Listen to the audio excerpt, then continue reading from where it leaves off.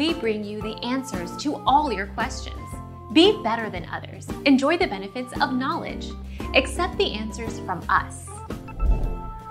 July 30th. The history of Friendship Day dates back to 1958 when World Friendship Crusade proposed it. On April 27, 2011, the General Assembly of the United Nations declared July 30th as official International Friendship Day.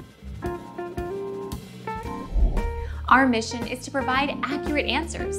We think without knowledge, it is impossible to live a balanced life. Be competent, be skillful. Thank you for watching. Don't forget to subscribe and hit the bell notification.